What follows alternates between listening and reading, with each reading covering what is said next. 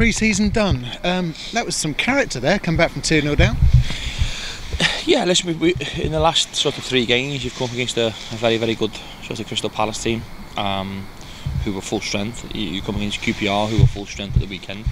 And for a large part of this game, Brentford were as full strength as they're going to be. Obviously, with the spenders in the summer, with Tony playing and Good playing, you're always, okay, they're not maybe at it. You know, obviously with Shandon and Tariq, who we know the talent that they possess. So it was a very strong team that we came up against. Weirdly, in the first half, they probably had 1 or 2 chances and might have gone in ahead.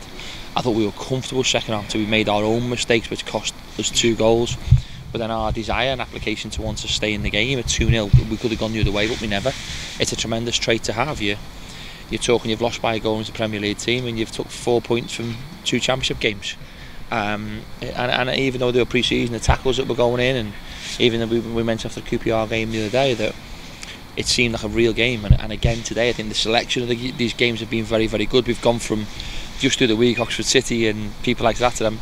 All of a sudden, 7 days later, Palace, QPR and Brentford. So listen, we still got the next 2 games, even though they're what you class as cup games, are still in our mind pre-season games. The way we figured this out is that we will play 2 teams in them games. So it's we've still got 2 big games to go before the real ball rolls, and you're seeing really good signs. We're still a long way away, I think, from even with Derek de about today, that you still got. We need a striker, and we still need something out the left. In my mind, that's it.